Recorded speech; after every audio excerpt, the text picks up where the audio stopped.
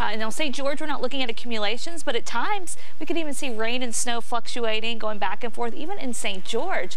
So we are talking another big storm system moving in that's going to linger for days. It's going to get cut off from the jet stream and just spin, keeping the weather just very active across much of the western half of the country, affecting Utah, Wyoming, Idaho, Nevada, all of our neighboring areas too.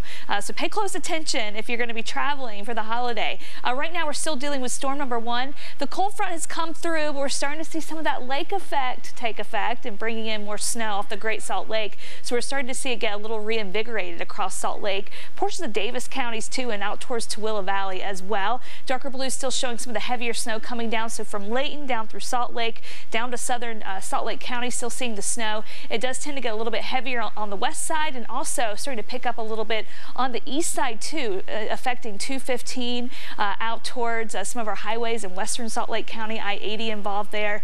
And then you can see more snow trying to develop and head down towards the Tooele area, where we've already had quite a bit of snow come down in that location. Utah County, Orem and Provo, we're starting to see a little more snow picking up there as well. And then Beaver to Cedar City, still seeing some ongoing action. Bryce Canyon still getting the snow, and even out towards Zion National Park, we're seeing some snow showers coming down there. Hurricane, I know, has been getting the rain and the wind. It does turn back into rain once you get out of the higher elevations in Washington County.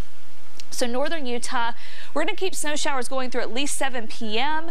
Most of our northern Utah areas will see the snow wind down, just mainly cloudy skies, except for that lingering lake effect. We may be able to pick up another 1 to 2 inches as we head towards tomorrow morning from the lake effect, so that'll be very isolated in nature.